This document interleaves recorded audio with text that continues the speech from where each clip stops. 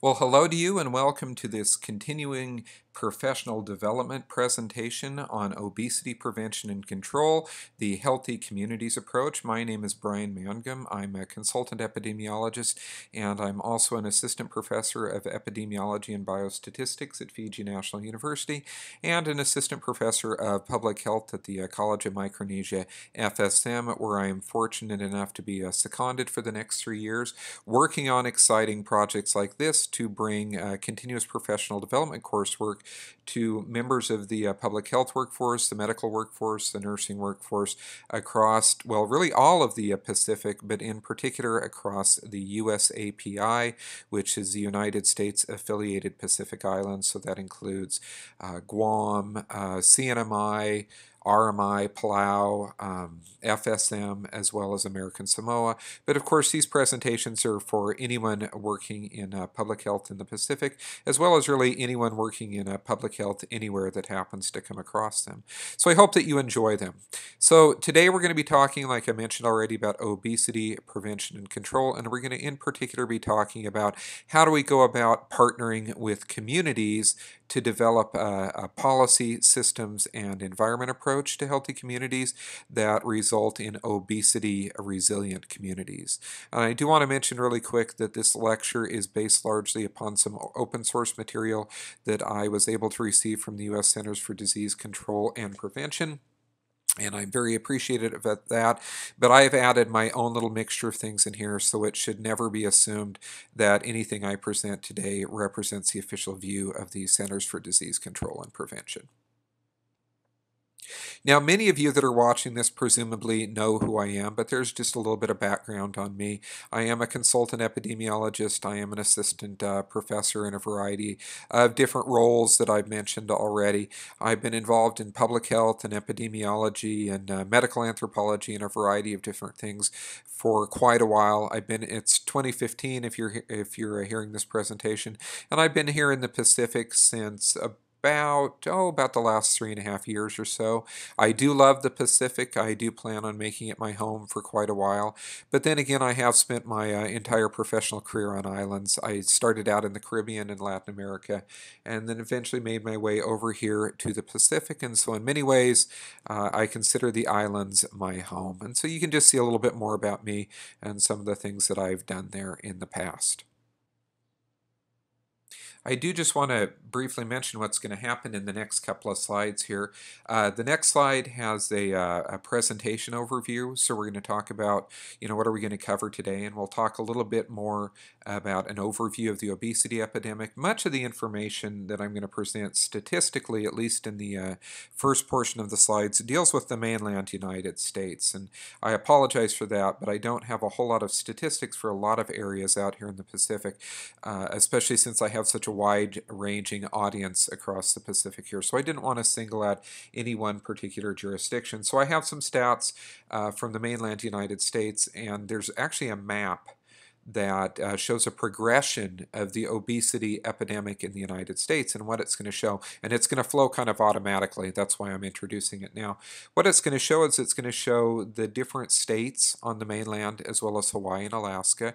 And they're going to be represented in different colors. And what you're going to see is that the colors are going to progress towards they're going to start out with blue and they're going to progress towards a dark red. And as they progress towards dark red, what it represents is it represents the percentage of the population in those states that are increasingly obese. And so over a period of about 10 years, you're going to see how rapidly the mainland United States, as well as Alaska and Hawaii, developed high rates of obesity. Now, once again, I just give it to you for information's sake. But what you'll also recall, if you've listened to some of my other presentations, is that here in the Pacific, or what I like to call the blue continent, we have a very, very low population, but yet we cover an immense range of geography out here. We also happen to be some of the unhealthiest places in the world. Okay, we bear the largest burden of some of the chronic diseases in the world. In particular, we are the fattest region in the world. Some of our islands have upwards of 90+% of their population that are obese. All right. So along with that, because really obesity is the epicenter of the NCD pandemic that we're experiencing, and because obesity is the major problem that we face here in the Pacific, it's not surprising that we also have some of the highest rates of type 2 diabetes. All right, here in the Federated States of Micronesia, we used to be the #1 when the International Diabetes Federation ranked nation states with diabetes. Federated States of Micronesia was #1. We did fall to #3 last year, but that still puts us significantly high up there. We have some of the highest rates of cancer. We have some of the highest rates of cardiovascular disease and stroke. And one thing you've probably also heard me talk about, based upon a study I did with the World Health Organization, is that along with our high rates of chronic disease, we also have some of the highest rates of non-communicable disease associated disability. So that would be diabetic retinopathy, that would be mental impairments associated with stroke, that would be amputees that need wheelchairs, and so on and so forth. But we also have some of the lowest capacity in terms of our ability to deal with that, with rehab, with being able to provide artificial limbs, and so on and so forth. So we are definitely a region that is in crisis. We are being overwhelmed with obesity and all of the associated problems that come along with it. Okay. So in the second half of the presentation, we'll talk a little bit, and then we'll go through how did we get here. We'll talk about increased consumption of sugar-sweetened beverages. I do recommend you go and you watch my presentation on economic and nutritional shifting, the global roots of the NCD pandemic, because that talks a little bit about New World Syndrome and some of the large-scale economic factors that have resulted in the high rates of obesity and NCDs here in the Pacific Islands. But we'll talk just a little bit more about that in brief. Then we'll talk about why should local governments care, because one of the real big take-home messages that I want you to get out of this lecture is I want you to focus on what we call the policy, systems, and environment approach, okay, to public health. And what the policy, systems, and environment approach, or what I sometimes like to refer to as the public revolution, focuses on is this idea of how does government, and when I say government, I don't just mean the Ministry of Health and the Department of Public Health and the hospital and so on and so forth. I mean all sectors of government, the Department of Education, the economic development agencies, and I mean other sectors of the economy as well, the NGO sector as well as the private economic, financial, educational sectors. How is it that we go about developing policies at all levels? And WHO refers to this approach as health in all policies. How do we go about developing policies that when we make a policy that impacts the banking sector, how do we ensure that that also has a positive impact on the ability of our populations to be economically self-sufficient so that they can afford to go out and buy the appropriate fruits and vegetables? How do we have government develop policies that ensures that we have open green space and we have walking paths and we have areas that that influence the population to make positive health choices? All right, so we'll talk about that.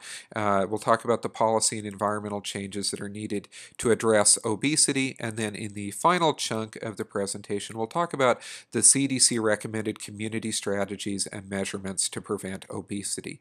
Now, some of these will be more applicable to the Pacific Islands because we have to admit that we are different out here. We're not even Honolulu. I mean, we're not even, the large cities in Hawaii. We're a world in and of ourselves out here. So some of the CDC recommended community strategies will be very applicable to us, and some of them will be less applicable to us. But I do want you to keep in mind that we are an economically, we're a politically, and we're a socially developing region of the world. So as we develop economically and we see increased urbanization, which is something that I've talked about in other lectures, we're going to see that a lot of the problems that are being faced by larger areas such as China, Australia, the United States, and so on and so forth are going to be problems for us here in the Pacific as well. We've seen this in Fiji, which is where I call home. We've definitely seen the impact of urbanization and the epidemiological transition there, and many of the problems that are being faced in Fiji, even though it's a South Pacific island nation, are similar to those that are being faced by areas like the United States, Western Europe, and Hawaii, and so on and so forth. Okay. So what's going to happen now is I'm going to click the slide, and it'll give a quick overview of the 5 areas of the presentation, and then it's going to go automatically into playing that map of the United States that illustrates the changes in obesity levels. And then once that cycles through and you can see the impact of that, and it really is rather devastating, we'll get into an overview of the obesity epidemic and talking about how we got to this point. So there's that overview I mentioned, and we'll move right along in just a second. And so you can see what's happening there. The percentage of the population with a BMI of greater than 30 or 30 pounds overweight for an average U.S. adult is slowly increasing. And we're seeing fewer and fewer states, those in light blue, that have BMIs in their population. And by about 2001, only Colorado, 2002, no states had less than that, and we were starting to see those states in red, particularly in the southeastern United States, where they have high rates of poverty, low education levels, and some of those common socioeconomic indicators that we associate with non-communicable diseases increasing. And then if you look, by the time we get here to 2007, what do you see? Well, only Colorado actually is a state that has a population with 15 to 19% of the population with a BMI of less than 30 there, okay? And like I said, if you get into those other populations, especially into the southeastern United States, you can see that we have very, very high rates of obesity, and of course we would have high rates of NCDs associated with those. And even look at this, by 2007, Hawaii, which is probably the closest thing that we see here on the map to populations similar to the Pacific, although native Alaskans would be similar as well in terms of their economics and so on and so forth. Even Hawaii has a 20 to 24% of the population, and even Alaska has 25 to 29%. So let's jump ahead with the slide here. Okay, so 2008, we're seeing the states with the populations where we have greater than 30% of BMI above 30 are increasing, especially in the southeast. And then the 2009, which is the most recent year for which really good data is available, still only Colorado is a state that has 15 to 19% of the population, but that's still quite significant, whereas the bulk of the rest of the United States has somewhere between 20 and 29%, and even 1, 2, 3, 4, 5, 6, 7, 8, 9 states, okay, moving up into the northeastern United States as well, have populations with greater than 30% of their population having a BMI of over 30%. So obviously this is a significant risk factor for the mainland United States, and we would see similar trends out here in the Pacific. In fact, we would probably see even higher trends, especially when you look at some of the island nations like Tonga and Samoa, where we see 80 to 90% of the population is tragically fitting into the obese category. Now, many of you who know me, to use the Fijian word, I'm a Palangi, or if I was using the Hawaiian word, I'm a Haole, and I always apologize a little bit for that, because I want it to be well known that if I'm picking on the Pacific, it's not because I'm shaking my finger like I'm an outsider and saying, "Oh, naughty, naughty Pacific, how bad of you." I want you to understand that if I'm presenting negative facts about the Pacific, and if I'm advocating for change in the Pacific, it's because this is my home too now. I'm raising 4 kids here. My wife and I both work here, and like I mentioned before, we're making our home here.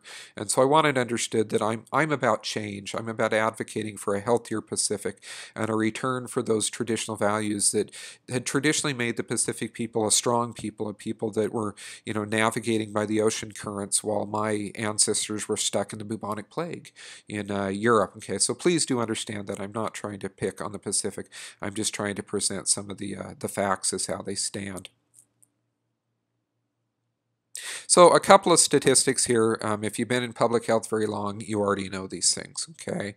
So between 1998 and 2000, as we've seen graphically represented in some of those slides, the obesity prevalence among U.S. adults doubled, all right? And recent data indicates an estimated 34% of adults are obese in the United States. That's a huge number. And like I said, tragically, it's even worse out here in the Pacific Islands, okay? More than 1 in 6 U.S. children is obese, 3 times the rate as the 1970s, okay? That's a significant problem because you understand that an obese child becomes an obese adult. And many of the health consequences of obesity are now being seen in children, and that's carrying on into adulthood. You know, we've since the late 1800s, if you look at the top achievements in public health, many of them have resulted in an increased expected lifespan for both males and females. Well, we're actually getting to the point, and in particular as it's associated with obesity in children and all those negative health consequences like cardiovascular disease, where we expect that several generations down the road, and possibly even, my children and my children's children, will live shorter lives than I did, and it's firmly associated with obesity and the problems that we see with that. So it's a significant health concern, all right? Now, according to 2006 to 2008 self-reported data, what do we see?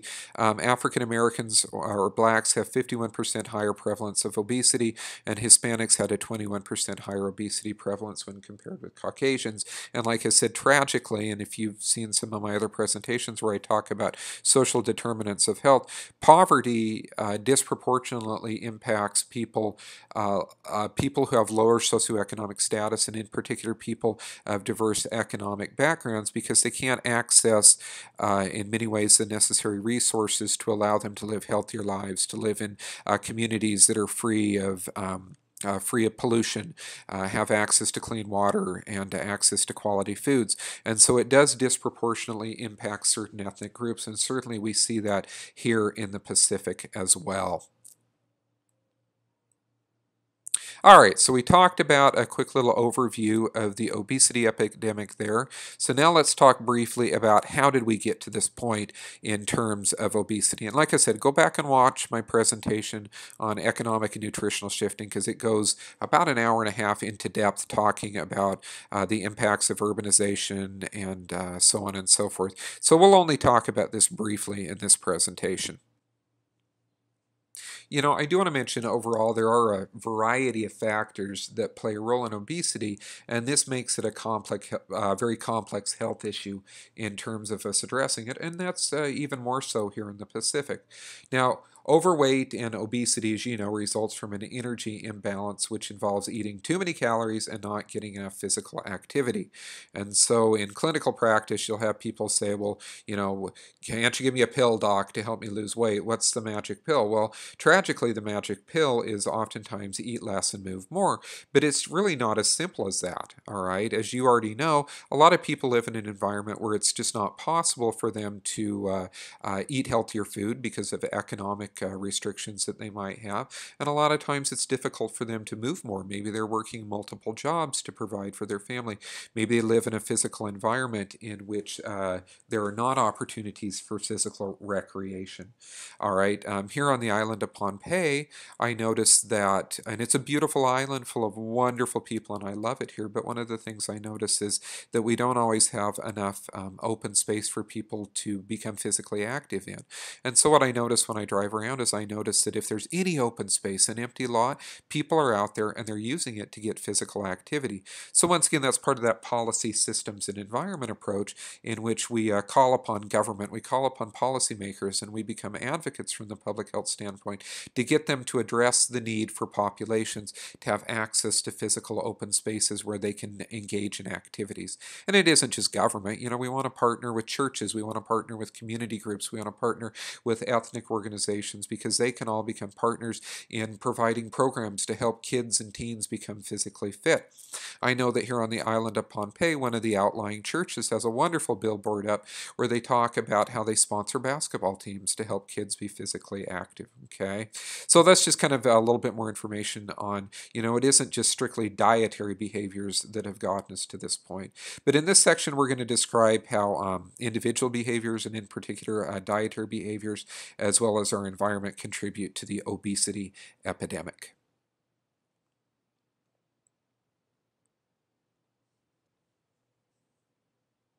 Okay, so dietary behaviors and individual choice, even if that individual choice is restricted by socioeconomic and psychological factors, do play a role in terms of the obesity epidemic. And a couple of them I want to single out here are, in particular, the consumption of what we call sugar-sweetened beverages, or SSBs, as well as continued low consumption of fruits and vegetables.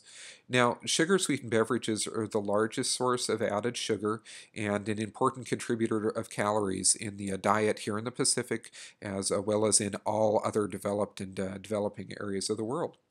Now, high consumption of sugar-sweetened beverages has been associated with obesity. No surprise there. A lot of the longitudinal studies, which have been very well done, have shown an association between sugar-sweetened beverages and various measures of increased body fat as well. In Fiji, and once again, I'm not trying to pick on Fiji, we do see a lot of times that kids will, for breakfast, they'll consume a loaf of white bread and they'll consume an orange soda. All right. Now, in terms of health literacy, a lot of times people don't understand that just because it's orange doesn't mean that it's a fruit juice. All right, they think because it's orange it might be healthier. So that goes back to our role as health educators and public health practitioners about trying to increase the basic health literacy of the populations which we serve so that they can make better choices.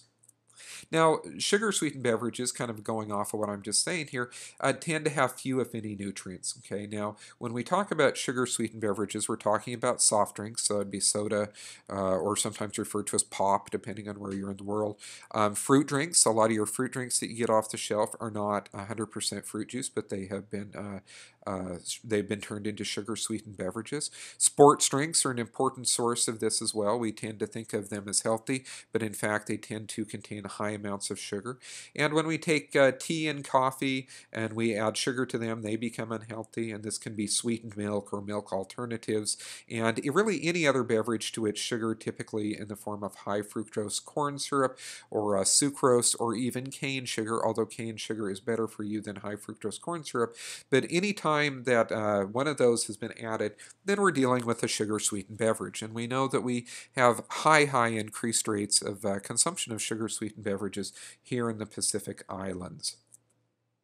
Now, fruits and vegetables, as you know, are part of a healthy diet, and they are important especially for optimal childhood growth, as well as optimal weight management and chronic disease prevention. But we also know that fewer than 1 in 10 American adolescents and adults consumes the recommended amounts of fruits and vegetables on a daily basis. And I do want to mention here, and you know this because you live here in the Pacific with me, is just because we're tropical islands and beautiful bays and crystal clear blue waters and beautiful sunsets doesn't always mean that we have adequate access to fruits and vegetables. Now, many of us live on islands that depend upon outside imports of fruits and vegetables that either come from Hawaii, the mainland, or even in some instances from Australia and possibly even from China. Now, because we're bringing these in as imported, generally what it means is that we're paying higher prices for things, okay? Which once again sometimes has the capacity to price individuals out of the ability to access these and to consume enough of them in their diet. Now we also have increased frequency of meals that are being eaten away from home, okay? In particular, now, some areas of the Pacific are seeing growing numbers of fast food restaurants. So Fiji is seeing a growing number of fast food restaurants, but other areas of the Pacific continue to see things like roadside food stalls.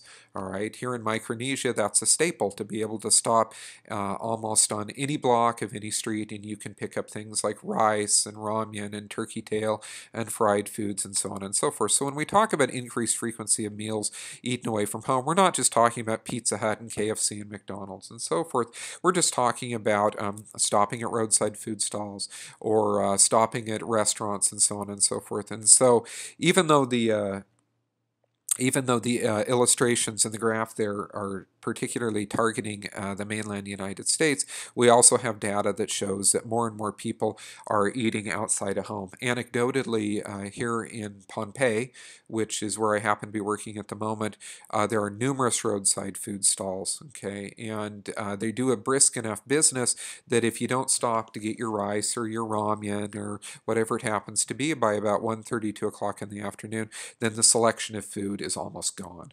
Or even in other instances, so you can go to a grocery store here on Pompeii and there are pre-made sandwiches, there's pre-made spam musabi available and so on and so forth that you can pick up for relatively cheap, okay?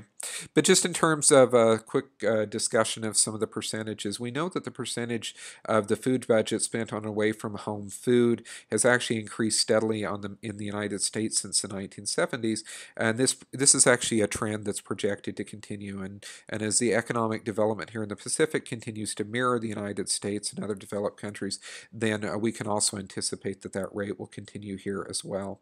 Now, approximately 1/3 of the daily caloric intake in the United States actually comes from foods that have been consumed away from home. And of course, we have some studies that suggest that consuming quick service food is also associated with increased caloric intake as well as increased weight status, risk of obesity, and so on and so forth. Okay. And it's actually estimated that children eat almost twice as many calories in a restaurant meal as compared to eating a meal at home. So when a child eats out, whether it's a roadside food stall or an actual restaurant, they tend to consume about 770 calories in a meal versus about 420 calories if they actually consume that at home.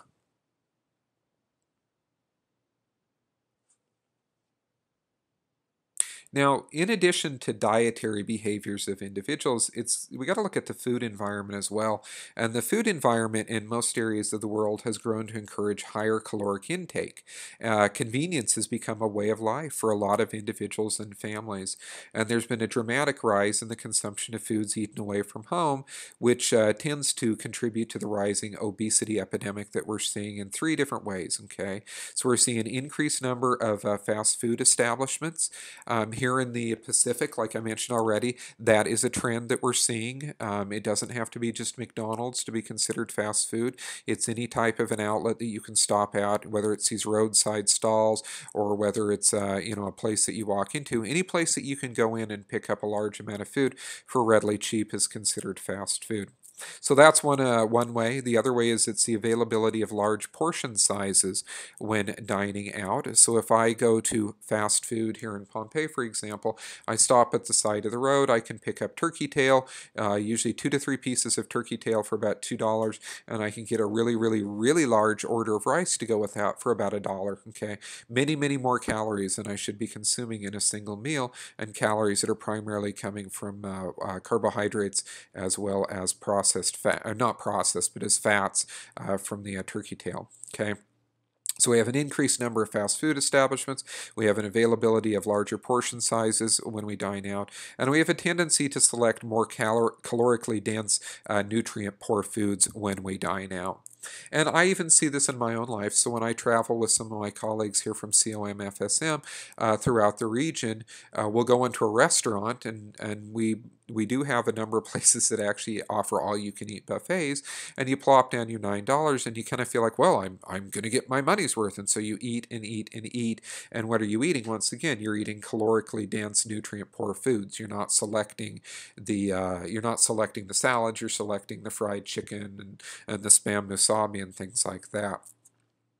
Now, the other thing I want to mention, kind of bringing us back to this policy, systems, and environment approach, and for those of you who've been in my lectures before in the past, whether in person or here online, you know that I like to talk about, well, what's present in a community that gives people access to healthy foods. And we know that people with better access to supermarkets and other retail outlets that provide healthful foods tend to have healthier diets, including higher intakes of fruits and vegetables. Now, research suggests that residents of rural, minority, and lower income income neighborhoods are more likely to have poor access to supermarkets, okay? And that's true outside of some of the larger cities in most of the Pacific Island countries. What you're going to find is you're going to find a village store. And you already know, what is the village store going to sell? It's going to sell Spam, it's going to sell tuna, it's going to sell, black label luncheon meat, and it's going to sell a variety of different canned foods, okay, that are not necessarily good for your diet, but there's going to be a low number of access to fresh fruits and vegetables in a lot of these places as well. So access to more healthful foods can be improved. How can it be improved? Well, it can be improved by building and attracting new shopping outlets, new shopping sources to communities, improving transportation in islands so that people can get access to stores that have fruits and vegetables, and increasing the availability of affordable fruits and vegetables at existing stores, including corner stores, village stores, and so on and so forth. And that's something that government simply has to invest in, all right? If government will invest in helping communities develop for-profit gardens and places to sell the produce from these gardens, we have really good research that suggests people will grow fruits and vegetables, and they will sell them in their local neighborhoods, and people will actually buy these. Because if you think about it, really from a lot of times from a health education standpoint, a good percentage of the population understands they should be consuming more fruits and vegetables, but a lot of times it simply is access to and affordability of these fruits and vegetables. I do want to mention really quick, food marketing to children as well as to adolescents is big business, okay? It's not necessarily a problem on some of our smaller islands, but in our larger islands, food marketing directly to children is a big deal, all right? Not only in grocery stores, but also in restaurants, all right? The Federal Trade Commission in the United States actually estimates that in 2006, food, beverage, and quick service restaurant companies spent more than $1.6 billion to promote their products to young people. All right. Children and adolescents really are an important demographic for markets for several reasons. One being that they're customers themselves. Kids increasingly have access to disposable income. They influence purchases made by parents and caregivers, and that they are the future adults of the market. So if we get them hooked on certain levels of consumption of types of food now, then they will consume those when they become adult consumers as well. Okay. Once again, the food and the beverage marketing to children may not be such a large issue on many of our less developed islands. But if you take a place like Fiji, all right, or if you take, Fiji would be a wonderful example because Fiji is really undergoing a similar epidemiological transition like the United States, and we do have McDonald's, and McDonald's has Happy Meals, and McDonald's runs promotions and advertisements that try to attract children with toys and so on and so forth to come in. And even I have to admit the failure of myself, because sometimes it's easier to go into McDonald's and buy the kids a Happy Meal, and they get a nice little toy to go with it. Well, that's all the things that the fast food marketers want us to do for our children. And it is something that as the rest of the Pacific continues to grow economically, it'll be a problem there as well. Now, extensive research has shown us that regular physical activity is important for preventing and treating obesity as well as other chronic diseases. And once again, that's things like cardiovascular disease, diabetes mellitus, breast cancer, colon cancer, and so on and so forth, okay? It's also, we do have some of the forgotten NCDs, and I do talk about them briefly in another presentation, but think about some of the disabling conditions like osteoporosis and arthritis that are also associated with lack of physical activity, okay? And there are risk factors also associated for other chronic diseases, especially things like hypertension, hyperlipidemia, and so on and so forth.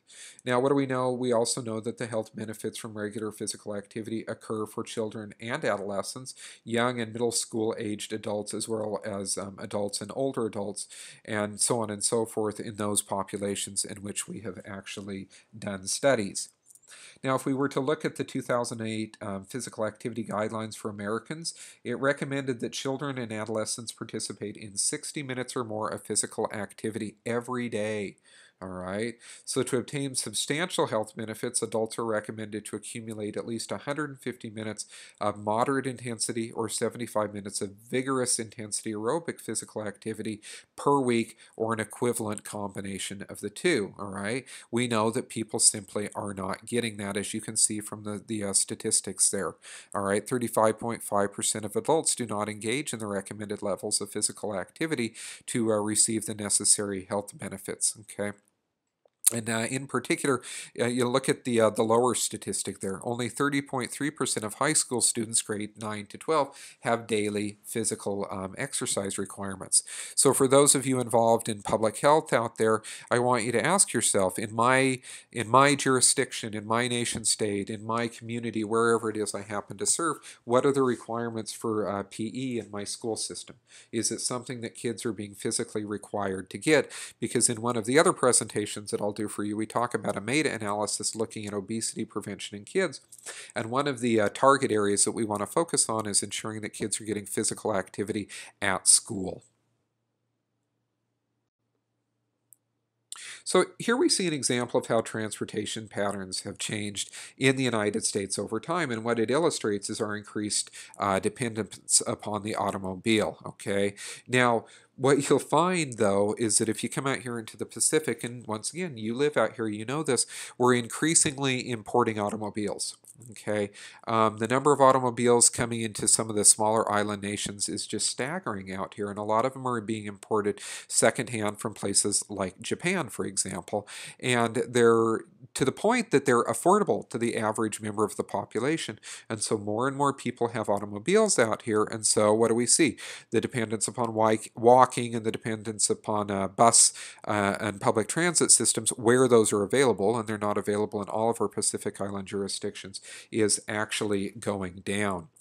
And of course, if you were to look like at an island nation such as Tonga, for example, and once again, not trying to pick on Tonga because I know I have many good friends from Tonga, but we know that there is an island in which has some of the highest rates of obesity in the Pacific and indeed in the world. And one of the factors that we've associated with the obesity is that it's a remittance economy. So there are lots of Tongans working overseas in California and New Zealand, and they're sending money back to Tonga. And what are the people that are getting the money doing? Well, they're buying automobiles with it, and they're using their automobiles to drive to the store and to buy canned tuna, canned mackerel, canned beef, and so on and so forth, because that's actually becoming a prestige symbol to say, I eat canned as opposed to fresh. That means I have more money than my neighbor who has to go down to the lagoon and catch fish.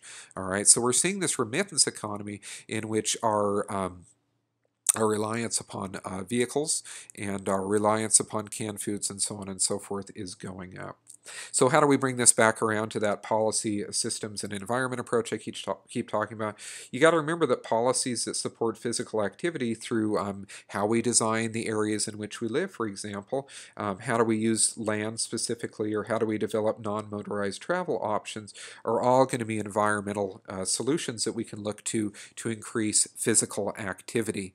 Just as an example to kind of illustrate this remittance economy, I was recently working on one of the very smaller islands here in the Pacific, and I won't mention which one, but the hotel I was staying at happened to also have the Western Union office there. And the gentleman I was traveling with, we were getting ready to go out and to do one of these continuous professional development lectures. And I said to him, I said, why are all these people at the hotel? It's a small hotel, and we kind of know everybody who's staying here because we've been here for the weekend. And he says, oh, they're all here for the Western Union office. People are sending them money back from overseas. And I said, wow, does that happen a lot? And he said, it's very common here. And he goes, and what they'll do is they'll go to the store, and he goes, they'll stock up once again on Spam and white rice and things like that. And he goes, a lot of times they'll hold a giant meal because, you know, here in the Pacific, we're very close to our family, our friends, and our neighbors and our community, and we do use food as a social custom. We use it as a form of celebration. That's one of the many great things about the Pacific, is how close we are and that we do like to celebrate. But he said, unfortunately, what they'll do is they'll go and they'll prepare a giant meal and they'll overindulge. All right. And he goes, and then what they'll have to do is they'll have to rely on ramen and carbohydrates like white rice to make it through to the next week, when they'll receive a little bit more of their remittance money from relatives and friends who are living overseas.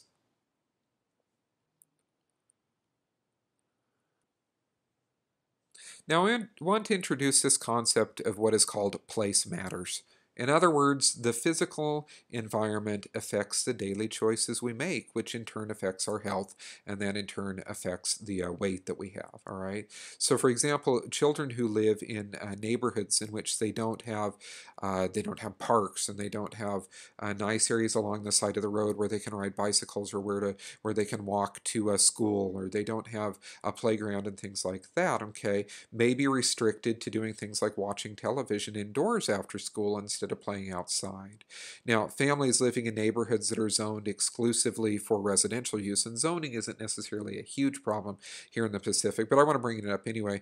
But these families that are living in neighborhoods that are zoned exclusively residential usually have to drive to work and school because it's simply too far for them to walk. Okay. Now, communities, and we mentioned this already briefly, but I'll say it again, communities that lack full service grocery stores, neighborhood food markets, that's a huge one here in the Pacific. Do our villages have access to a food market that has fresh fruits and vegetables, that has roro, that has coconut and things like that?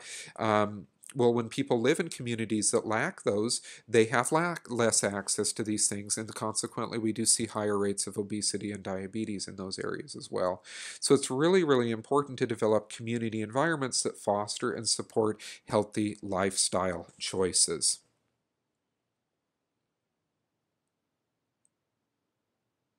So here's just a couple of those that I mentioned already. All right.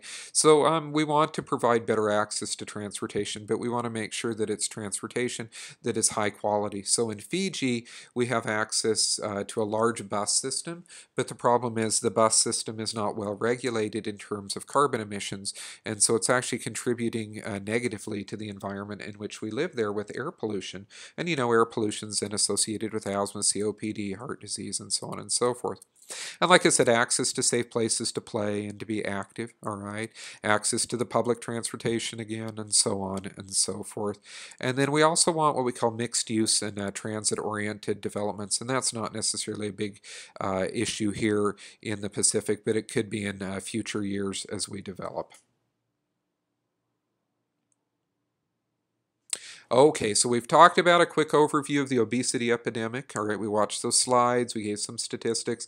We talked about how obesity here in the Pacific, tragically, we have the highest rates of obesity and chronic disease in the world. We talked about increased consumption of food away from home, increased consumption of sugar sweetened beverages. Okay, now let's talk about this concept of why should local government care. You are the public health practitioners. Okay, you are the ones that need to become advocates with local government. You're the ones that need to help local government understand that you can't do it alone by simply producing trifold brochures and going out and talking to school children, that you need government on your side to actually create healthy communities, communities in which people can be physically active and get access to quality foods, okay? And a lot of that goes into economic development. And in fact, I want to point something out.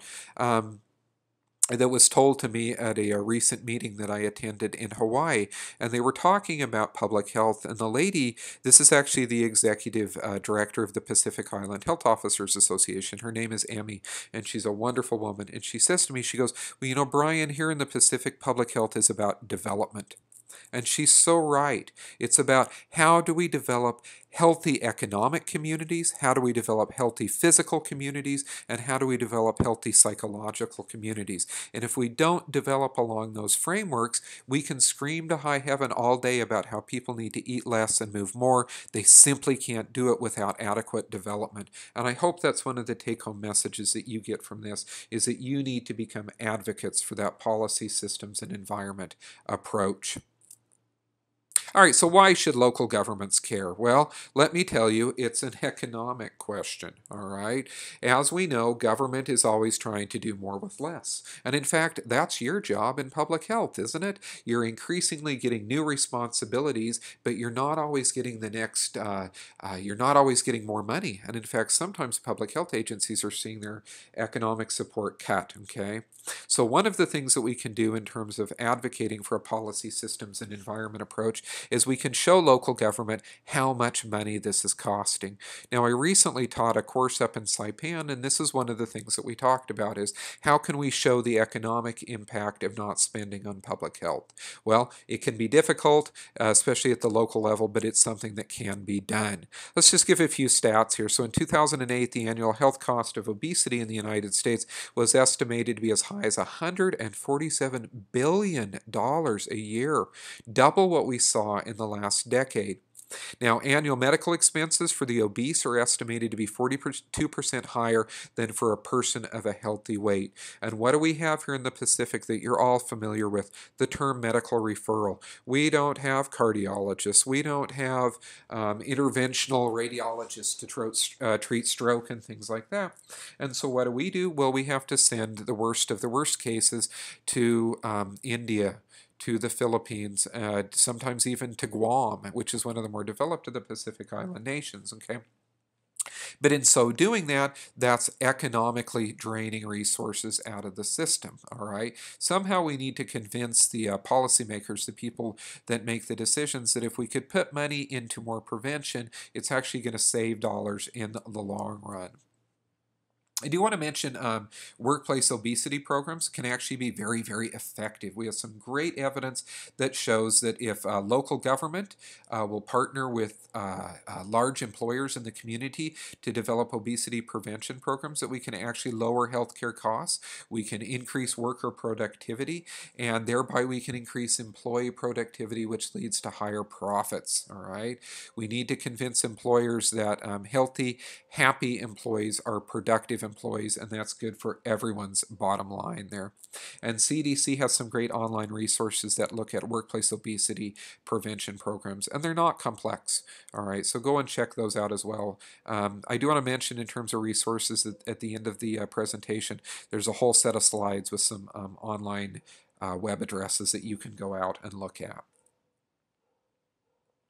All right, so kind of coming back to this policy systems environment approach, local government officials and community leaders can enact policies that support healthy community design. And we've talked about this already. Parks and open spaces, mixed use development, healthy food, retailers and farmers markets, parks and open spaces. The two that are probably most important here are how can we work together to get healthy food retailers and farmers markets available to the communities that we serve, and how can we get access to open spaces where people can engage in recreational activities. Very important here in the Pacific. And of course, local government can be part of this solution. They can impact the health and well-being of the populations they serve. So we have to look at who are the stakeholders in local government, who are at the city, at the county commissioners, the city councils that make decisions on zoning. What is the school district doing? All right, there's been some wonderful programs that were developed in low-income communities in California and also in some other developing areas of the world where they worked with local schools to make school facilities available after school hours, such as gyms, all right, playgrounds and so on and so forth, where kids could go and be physically active. What do we do in terms of transportation planning? All right, as our Pacific Island countries grow, we have to consider questions such as, will we have access to public transportation? How will the public transportation work? Will it be clean public transportation? And how will it be integrated into the environments? And of course, parks and recreation departments to look at land use. Now, most of your Pacific Island countries don't have a Parks and Rec department, but they do have some type of planning commission, some type of planning department that looks at local use of lands and making those lands available to communities for basketball courts, for soccer fields, rugby pitches, whatever it happens to be. So when we approach it from this policy systems environment approach, we get decreased economic costs in terms of the direct impacts of chronic diseases, but we also have a couple of other changes that we see, okay? Potential for systemic changes in a community's food and physical activity environment. We can make a transition so that people are eating locally grown, locally sourced foods that are not only cheaper, but provide an economic livelihood for local farmers and bring healthier food choices to local communities, okay? The second one's particularly important because even here in the Pacific, we don't always have a level playing field. People that live in urban areas, and as we look at urbanization globally, and especially here in the Pacific, as people move from rural to urban areas, one of the reasons that they move from the rural areas is they're looking for better economic, educational, and healthcare opportunities, okay? So we don't have a level playing field between the people that are coming to urban areas, even though there are negative health consequences associated with urban areas that I've talked about in other lectures, but they do get increased access to education and economic opportunities, which the rural communities are sometimes left out of. Well, if we address through the policy systems and environment approach, we can actually level that playing field. We can give rural populations access to the same opportunities in terms of their environment, better access to economic opportunities, better access to food resources and physical activity resources that we sometimes see in our more urban areas, okay? And then we also recognize that we need flexibility. We want to consider the unique characteristics and needs of our community and implement obesity prevention initiatives that will specifically address those needs. So we've got to be very cognizant of the communities that we're serving. So you've heard me talk about all of these policy-based interventions and the policy systems and environment approach to public health. Well, we know that policy-based interventions are very effective. Let me just give you an example of the efficacy of this when we look at tobacco control legislation. Now, New York City went a whole decade, doing basically public health programs that were involved in health education, where they tried to deal with individual responsibility, educating people about the risks of tobacco use, showing those frightening pictures of a pig's lungs that had smoked tobacco and they're black. And what they found was, well, it just didn't work. All right. In fact, in an area like New York City, they continued to see smoking rates were increasing. So what they did is they said, well, we're tired of this. So they implemented a 5-point tobacco control program, which is specifically 2 of the 5 elements were policy initiatives. Okay. They aggressively increased the cigarette tax, and they passed smoke-free air legislation in public places, schools, subways, government office buildings, healthcare facilities, and so on and so forth. Now remember, they'd had a decade in which they'd actually seen an increase in smoking rates. But after they implemented these policy changes, what they saw, and you can see it there, is that during 2002 to 2004, estimated adult smoking prevalence decreased from 21.5% to 18.4%. And what that represented was nearly 2,000 fewer smokers in New York City alone. All right, that's 2,000 fewer people that are subject to chronic obstructive pulmonary disease, increased respiratory disease during the winter months, and possibility of cancer as well. Okay, so policy-based interventions can be very effective. Here in the Pacific, but we're actually working on this in a lot of different places. So, for example, Koshrai, which is part of the Federated States of Micronesia, I believe has increased the cigarette tax. All right, and Koshrai is one of the few places I know of in the US API that has actually banned the importation of electronic cigarettes. Now, I do want to mention an important fact in terms of legislation. Legislative policies that look at tobacco need to be inclusive. So, for example, in the Republic of the Marshall Islands, Majuro, what they did was they passed legislation that said they would increase the ban on, they would increase the tax on cigarettes, all right? But they didn't necessarily increase the tax on cigarettes that were being brought in from outside. And so all of a sudden, they saw an increase in foreign imported cigarettes that weren't being taxed. So it's got to be an inclusive policy that covers all areas as well.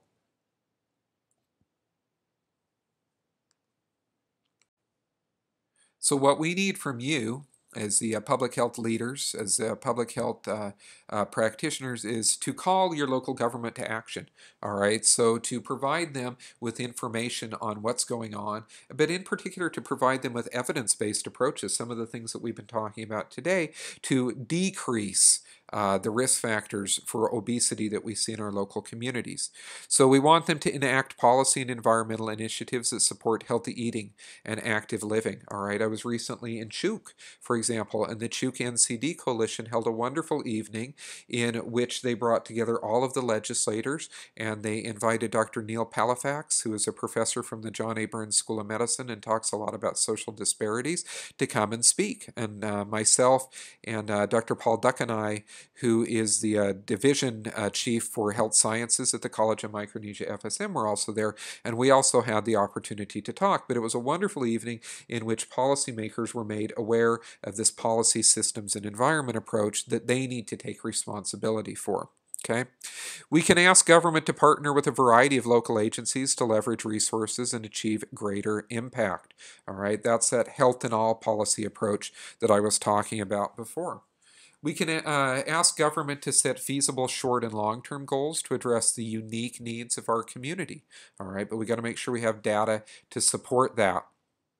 And then we also want to make sure that we can measure our community's performance, and that as we see changes, we can adjust our goals. All right, and we should expect government and we should expect our public health agencies to not always be successful, and that when we're not successful, we shouldn't get sad and sulk and hang our head and go back and say, well, let's just go back to doing things the way we were before.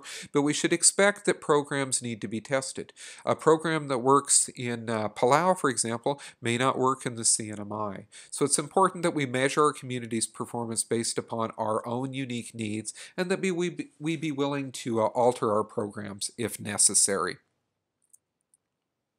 All right, so we've talked a quick overview of the obesity epidemic. We talked about how we got here. We talked about why local government should care, and in particular, we talked about that from the economic impact that local government is going to see and the potential for cost savings in our communities.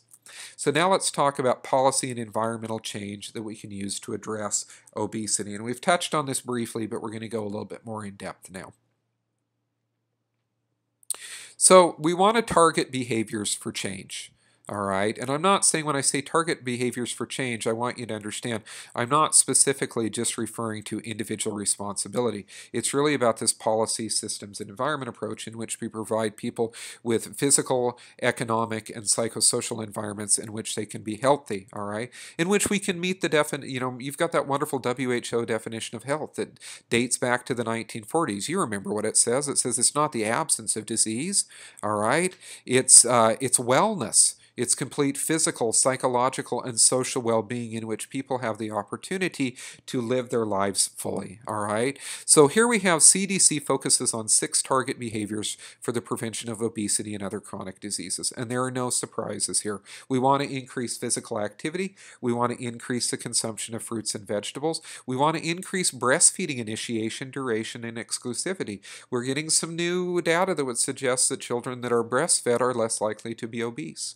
We want to decrease the consumption of sugar-sweetened beverages, and we want to decrease the consumption of high-energy, dense, nutrient-poor foods, which tend to be the bulk of the consumption of the diets that many of us have.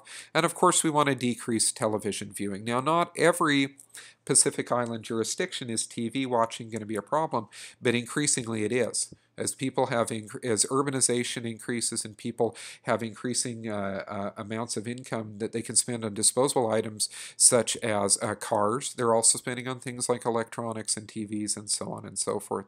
So like I said, are there any surprises here? No, there are no surprises here. But what I want you to remember here is that we're taking it back to the basics, okay? We're taking it back to the things that we need people to engage in. But at the same time, we're not trying to take it back to always making an individual responsibility where we go out and we shake our finger at the community and we go, naughty, naughty, you shouldn't be eating turkey tail, you shouldn't be eating Spam, you shouldn't be eating rice. We want to approach it from the standpoint of saying, what are the factors that are forcing people to eat turkey tail and rice, and how can we develop interventions to address that? So here we have this lovely diagram. And this is what is called the social ecological model, okay? And it looks at basically, it's a framework, all right, for how we can prevent obesity at the community, at the state level, and at the Pacific regional level based upon what we know about individuals and the social systems in which they work, okay, and the ecology or the environments in which these individuals live, whether it's a large city, whether it's a village, and so on and so forth. Okay, so like I said, the social ecological model really stresses that society is composed of interconnected elements that invariably affect one another.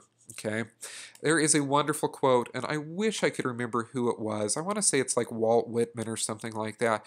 And he says, what you find in nature is that you tug on one string And invariably, you find that it's connected to all of the other strings.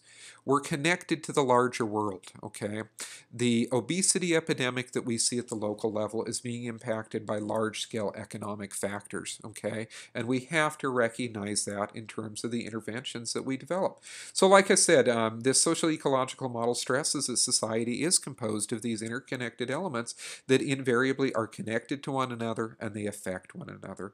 And the model is based on the premise that change in individual behavior comes about through a combination of social, community, organizational, interpersonal, as well as individual efforts. Okay? So then if we understand that individual behavior is impacted by these various different levels, many of which are beyond the control of the individual, okay, then we come down to this conclusion that really effective obesity prevention initiatives should address multiple levels of environmental policies and environmental factors that we see, and should engage multiple sectors of society in order to affect social change and in order to result in some type of positive health impact. Okay, and it's for these reasons that agencies like CDC, WHO, SPC, and so on and so forth really do support population-based approaches to prevent and control obesity, such as the policy systems and the environmental changes that we've been talking about today. All right, and we also endorse the development of these interventions in various settings, all right, at all levels of government and all levels of the other sectors of the economy as well, okay? And I do hope I'll do another presentation which deals with the comparative effectiveness of childhood obesity interventions, and it gets a lot more into this idea of multi-levels of society and how we need to engage children at each level to prevent obesity. So I do hope you'll go out and you'll look at that one as well, all right? But here you can see it laid out for you, all right? We've got individual factors, all right? That could be psychosocial factors. How does the individual feel about themselves? Where do they see themselves in the larger picture? Genetics also plays a role, and so on and so forth. Okay. Then we have behavioral factors: home and family, school, community, work site, access to healthcare, and so on and so forth. All have an influence. And then we get up to these idea of the sectors of influence. Okay. And this is where we can have the opportunity to really become advocates for this policy systems and environment approach. So this is this idea of the health in all policies, all right? How do we impact what the food and beverage industry is doing? How do we impact what the Department of Education is doing to make sure that our children are getting an hour of physical activity every day, and so on and so forth? How do we work with businesses and healthcare, how do we work with businesses to develop worksite wellness programs, and so on and so forth, all right? We have to look at it from this idea of the individual, the behavioral, and then the different sectors of influence in order to influence the type of food people are taking in, the amount of energy expenditure that they're taking out, okay? And if we can influence from those different levels, then we can actually prevent the onset of obesity and overweight, especially among children and adolescents, but also among adults as well. Let me give you some examples of how this works. Okay, now in the original lecture there were a lot of examples, but a lot of them dealt with large cities like Los Angeles and Philadelphia, okay, which were not always necessarily going to be practical for us here in the Pacific. So I tried to narrow it down to some in which we could replicate here, okay. So I'm going to start with Somerville, Massachusetts, okay. Somerville's goal was they wanted to increase access to affordable, healthier foods, something we would love to be able to do here in the Pacific, because like I said, a large amount of the foods on some of the smaller islands that we rely upon, we're importing. We're not producing those locally. Okay, there's a wonderful report, and I'll try to find it and make it as a reference in one of my future presentations. WHO looked at food security. Okay, so they looked at whether or not a country would be resistant to shortages in things like rice and canned meats like Spam. And what they found was that the larger island nations, and in particular Fiji, was less at risk of health food security problems. Okay, and the reason for that was that we have a fairly well-established agricultural system in place where we produce a lot of our local fruits and vegetables that are sold in the market. Whereas some of our smaller island nations that are not producing things are more at risk in terms of food scarcity and difficulties in food security. All right, so in many ways, Somerville, Massachusetts was the same as us. They wanted to increase access to affordable, healthier foods.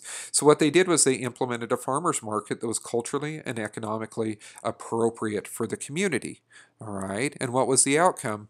Well, the outcome was that they created an incentive program for WIC and food stamp beneficiaries to shop at these local markets. Now, WIC, for those of you that are not working in, I would guess only CNMI and Guam probably have WIC and food stamps. WIC is women, infants, and children, and it's for pregnant women and women who've recently given birth can get access to certain food resources. And then if food stamps are an economic benefit that people living a certain level below the poverty line can receive to go and shop for certain food items in local stores. Okay. So here what they did is they said, well, not only do we want a farmer's market, but we want to make sure that our farmer's market can accept WIC benefits and can accept food benefits. So for Guam and CNMI, because I know I have some people listening there as well, that's something you could think about. Do you have local markets, and are these the markets that are selling fruits and vegetables, and can people use their WIC benefits and food stamp benefits there? I think there are quite a few, especially in CNMI where I've worked in the past. So that's very positive, okay? What else did they find? They found instructions for vendors on how to accept the food stamps were useful. All right, so make sure that the vendors understand that this is a positive benefit to accept food stamps that will increase their economic variability as well. Okay. They produced promotional materials in 4 different languages explaining to people that these food markets were now available. All right, and that they were available locally. All right, so in many of our more developed areas of the US API, we speak a lot of different languages.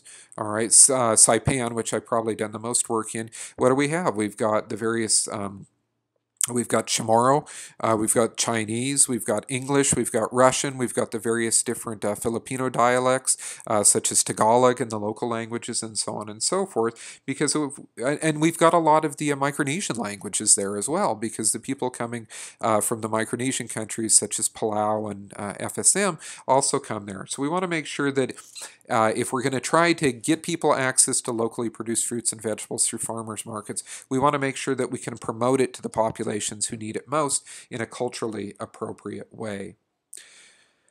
So the result was they saw increase in the attendance, and they saw an increase in the percentage of foreign-born and low-income patrons that were coming to these, and the redemption rates of WIC special supplemental nutrition vouchers actually went up at these local markets. So if we can get people access to locally produced fruits and vegetables in an accessible manner, such as a local community market, okay, then we know that these individuals will come, all right?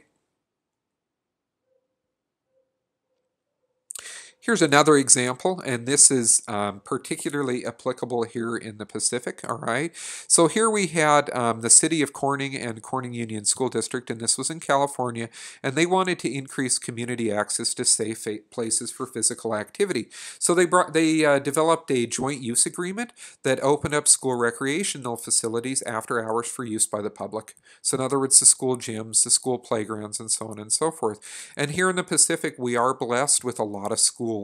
All right, and a lot of times these schools have access to gyms. All right, even if they don't have access to gyms, what they do is they have access to playgrounds. They have access to open spaces that people can come into and use. All right, and I'm not saying that in the Pacific we lock up the playground after hours, but we might want to look at innovative approaches in which we partner with churches and other community organizations to organize basketball leagues. All right, to organize after-school physical activities in which kids can be physically engaged. I was really excited. So I'm here in Pohnpei, and I was driving around the other day, and it's hard to shut off the public switch in your brain. And so I'm driving around, and I constantly feel like I'm doing a windshield survey. And I drove past a school, and it was about 4:30 in the afternoon, and I noticed that the school playground, and it's not like a really well-developed playground, but they've got a basketball court, they've got a little soccer pitch, and I noticed that the kids were there and they were playing. And not were they just playing, it was clear that someone was organizing some type of activity, all right, because the kids were very organized and there were groups of adults that were overseeing things, okay. Something else that I know that goes here in Pohnpei is that we're blessed that we have a relatively nice tennis court, okay. And I know there are people here in the community that have volunteered to give free tennis lessons to kids. All right. Community involvement is very important, but it's important that we have access to the resources that already exist in the community, such as school playgrounds and gyms and churches and so on and so forth. All right. If we can get access to those things and we can develop some type of shared responsibility for maintenance and repair costs and so on and so forth, like they did in this example in California, then we can actually see changes in the physical activity through better environmental access and better policies that will decrease the obesity rates, particularly among children and adolescents. All right, so here we have another example from New York City. They wanted to decrease the consumption of sugar-sweetened beverages among children ages 6 and under. And in this particular program, they're targeting very young children. So they were looking at licensed daycare facilities. So the New York City Board of Health essentially said, we're going to limit the amount of sugar-sweetened beverages that can be served in licensed daycares. And so they limited the serving size of 100% fruit juice to 6 ounces per day for children of 8 months and younger. All right. When kids that particular young are consuming sugar-sweetened beverages, we get what might be called baby bottle rot, all right, because they're getting ready to develop teeth, all right, and as the teeth come in, and the name comes from, when you put a child to bed with a bottle, and the child sits there and he drinks the milk, and the milk breaks down and converts to sugar and different enzymes that break down the teeth. Well, it's kind of the same thing. If you've got these kids that are just getting teeth or preparing to get teeth, then what you're going to see is that consumption of large amounts of even 100% fruit juice can actually cause those teeth to start to break down. What else did they did? They said that when milk is served, children 2 years of age and older must receive low-fat, 1% or non-fat milk, and that water must be readily available throughout the day. Now, there aren't a lot of daycare centers per se in the Pacific, but these are the types of policy changes that can be implemented in schools as well, because we have lots of schools here in the Pacific, and a lot of times the schools here in the Pacific have canteens or, oh my goodness, what's the word? Cafeterias, okay?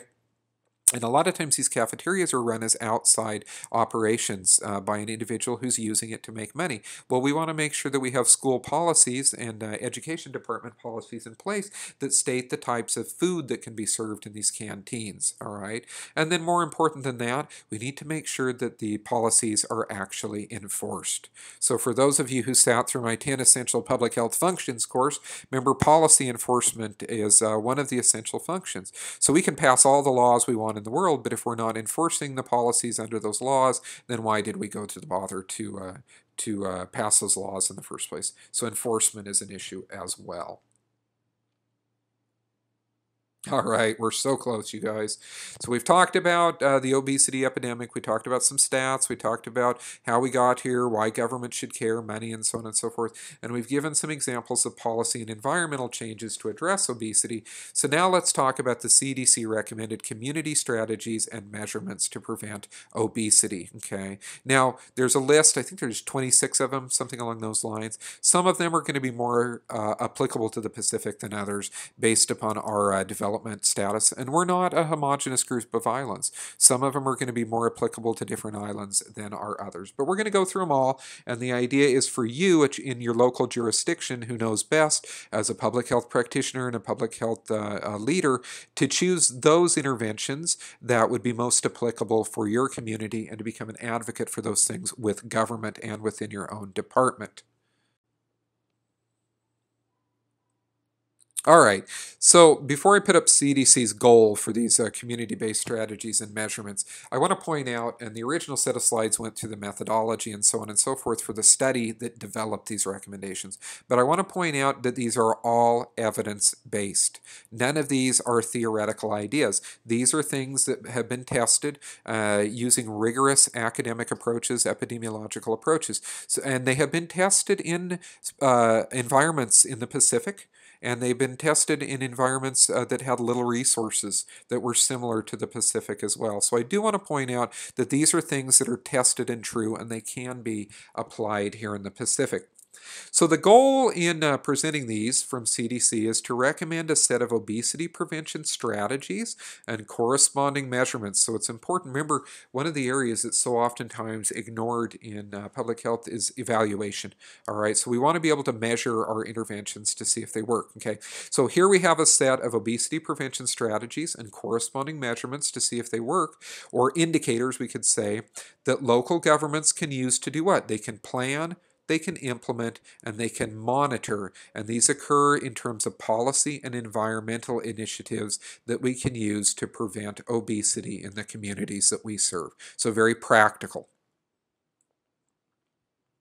And that's what this comes from. All right, the recommended community strategies, and that's something that you can go out and you can actually download from MMWR. And you probably know MMWR is simply Morbidity and Mortality Weekly Report. Now, before we jump into these, okay, we have to ask ourselves, because like I said, I'm putting a lot of emphasis here as well on this idea of how do we measure the efficacy of these interventions, okay? So there's a couple of steps we need to follow first. First of all, we need a baseline assessment. All right, those of you who sat through my epidemiology classes and data collection classes in the past know that I put a huge emphasis on we got to know where we start. If we don't have any idea where we're starting in terms of data, then how do we know if we're improving? All right, so we have to ask ourselves, do the policies and environmental conditions in our community currently promote active living and healthy eating? All right, we can use that by looking at our local, our state, and our national NCD control and prevention programs, and we can look at whether or not those policies are actually being enacted. All right, and then we can compare that against baseline statistics on rates of non-communicable disease. So that's how you would go about doing that. Okay, so how do we compare to other communities of similar size, type, and population? All right, so here within the Federated States of Micronesia, we can do state-by-state comparisons if data is available. And that's, I don't put as much stress on that second one in part one as I do on the first part at looking at the policies and environmental conditions, because sometimes we just don't have the data in which to compare ourselves to other communities. All right, so once we've got some baseline data, some information that shows us where we are and where we want to go, both in terms of the epidemiological statistics as well as the policies we have in place, we want to identify our priorities for action. So in other words, ask ourselves, what aspects of our environment are in greatest need of improvement to promote the health of our citizens? Do we want greater access to food markets? Do we want greater access to programs that promote farming and environmental and economic investment in farms that can sell locally produced fruits and vegetables? Do we want to invest in sidewalks? Do we want to invest in transportation systems and so on and so forth? And you can see that this is going to be very individualized to the specific jurisdiction in which you are working, okay? So once we've identified those priorities for action and we've developed plans and putting them into place, we need to be able to measure the changes over time. So in other words, are we making progress in changing policies and environmental conditions to promote active living and healthy eating? And so what you'll notice is that the measuring changes over time really focuses on the policies and the environmental conditions. And so it's a policy level analysis that essentially in public health we might call this a process analysis, okay? It is not necessarily an impact analysis. So we're not necessarily looking at, did we decrease the number of individuals being diagnosed with type 2 diabetes? Did we decrease the number of individuals presenting to the emergency department with myocardial infarcts? Okay, here we're looking at a process analysis to determine whether or not the interventions have actually changed the policies, the systems that are in place, and have impacted the environment in which people live. So that's an important differentiation that I want you to keep in mind there.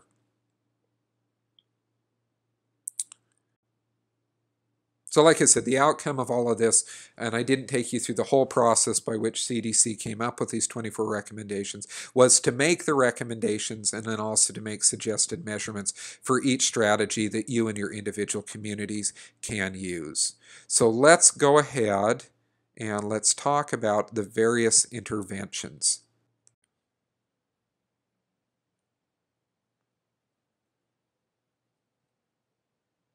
Oh, sorry, I jumped ahead there. Hold on.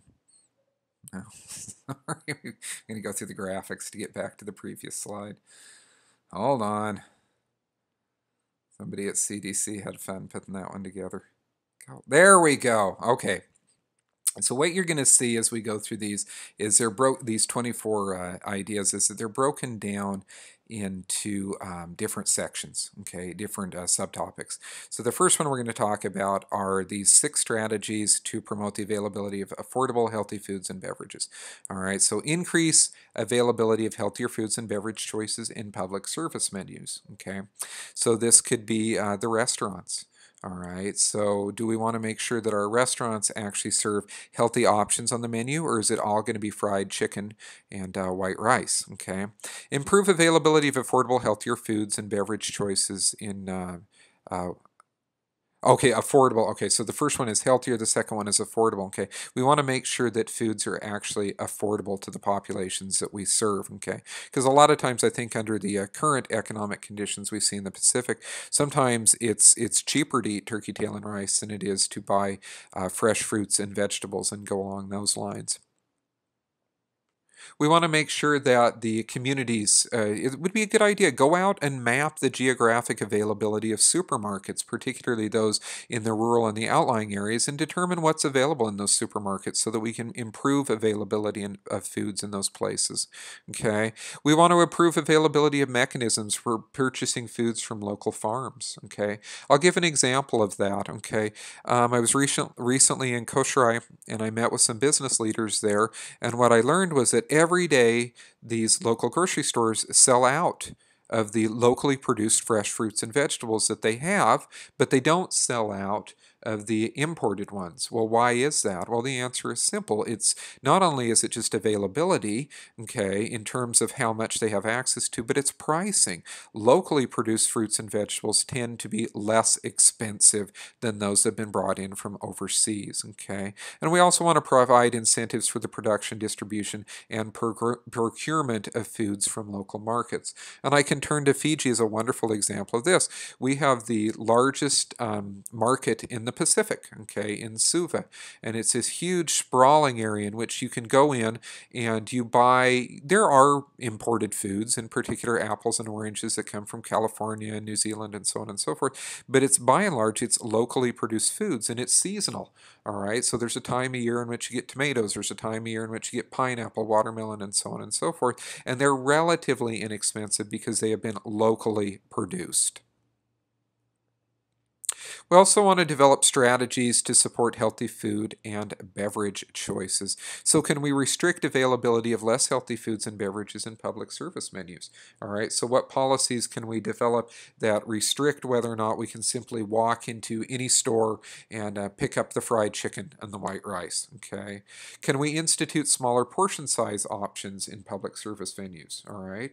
So how do we go about reducing the amount of rice that's served with well, I keep picking on fried chicken because that's the one I can think of that's frequently served here in Pohnpei. All right, so can we decrease the amount of white rice that's being served? Okay, this number 9 isn't necessarily as applicable here in the Pacific, but if it is, do we limit advertisement of less healthy foods and beverages? Okay, but to an extent that's true as well, because if I go into the grocery store, what do I see advertised? Okay, I don't see apples from New Zealand advertised. I see, oh, the thing that comes to mind is bongos in Fiji, which are a very unhealthy, salty little snack. Or I see Shasta, the soda, being advertised, all right? I don't see the healthy things being advertised, okay?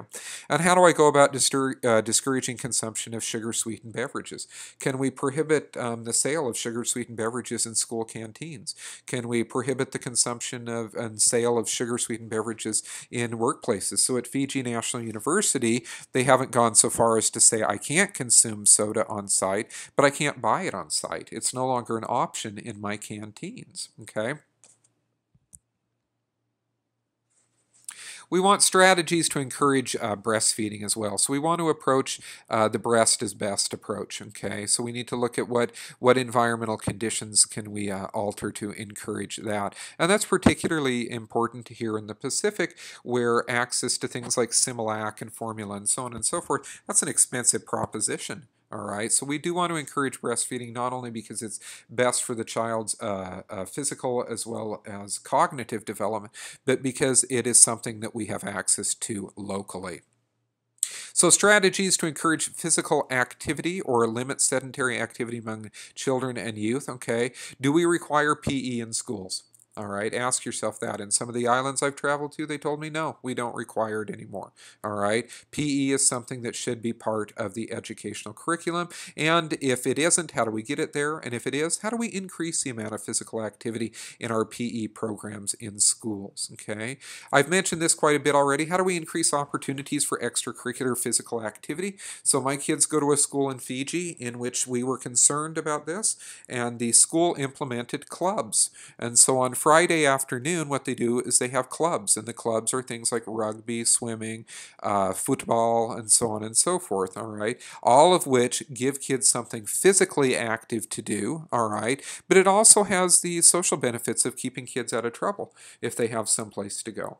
All right, and can we reduce screen time in public service venues as well? So in other words, when we're, well, airports would be a wonderful example of this. Think about sitting in an airport. There's always a TV blasting, CNN or Al Jazeera or something like that. Or when we're sitting in a government office, do we sit and we watch TV? Or when we're sitting in a restaurant, do we sit and watch TV, and so on and so forth, okay? All right, so CDC also recommended strategies to create safe communities that support physical environment. So how do we improve access to outdoor recreational facilities?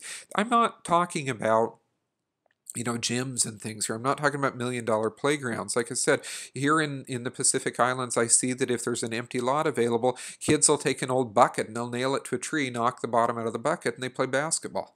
All right. Can we find a way so that every community has access to fresh fruits and vegetables, a small local store with affordable options, and access to some type of physical environment in which kids can be and adults can be physically active? Can we increase infrastructure to support bicycling and walking? All right. Bicycling isn't huge here in the Pacific, but walking is. Lots of people still walk.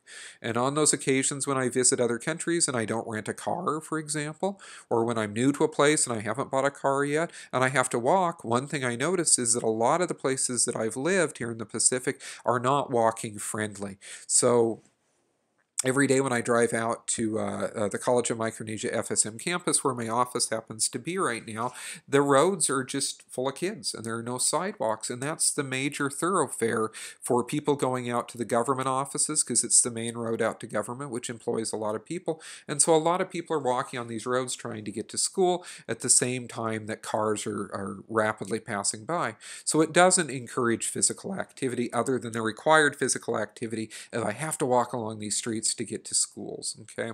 Number 19 isn't particularly applicable here. Our schools are where they are, and oftentimes they are in our residential neighborhoods. A lot of places in the United States, schools are zoned so that they can't be in residential neighborhoods. That's not so much a problem here, but the problem here in the Pacific is, can we get access to the recreational facilities available in these schools through these mixed use development programs?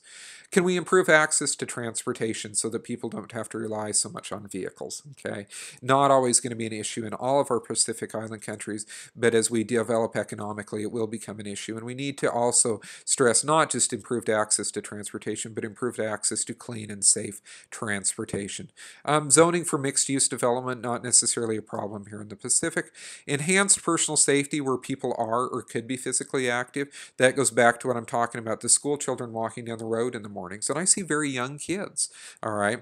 The Pacific is a safe place. Our kids can go out and they can walk to school at a very young age, and we don't have to worry about stranger danger per se, but we do have to worry about automobile safety, okay? And how can we enhance traffic safety in areas where persons are or could be physically active? Once again, that goes back to the idea of me, that I was talking about earlier. When I walk to the grocery store, when I walk to the local market, whatever it happens to be, are there sidewalks in which I can safely choose to walk as opposed to getting in my car and driving? I was recently at the Hawaii Public Health Association. One of the things they talked about was how they were trying to redesign Honolulu to be safe for bicyclists and pedestrians, because they have a large percentage of the population that walks, and of that percentage of the population that walks, a significant number of those individuals are older, and so they actually have a high number of motor vehicle versus pedestrian accidents, and that's something that they're trying to address. Okay.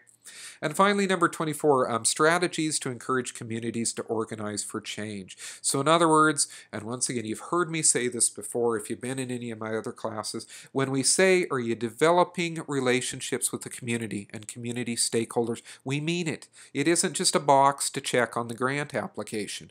It's truly, if you go out and you work directly and you engage the communities will oftentimes have solutions you didn't know about because you don't live in that community. But you've got to find a way to get access to that community through focus groups, through panel discussions, through finding key community stakeholders so that then you can actually have an influence in that community. Communities that you partner with are much more likely to engage in the interventions that you develop in partnership with them than if you just simply come in and say, I am the public health leader and I know everything. If you just come in like that, community isn't going to listen. But if you come in and you engage them, community not only will listen to you, but you have an opportunity to listen to the community as well. All right, so here's some resources for implementing strategies and measuring and monitoring performance. So the first one is that a link to that morbidity and mortality weekly report from which these all came from. And you can see there's a couple more there, such as a detailed implementation and measurement guide is also available from CDC. And then, of course, we just have pages of references here in case you want to go out and learn a little bit more.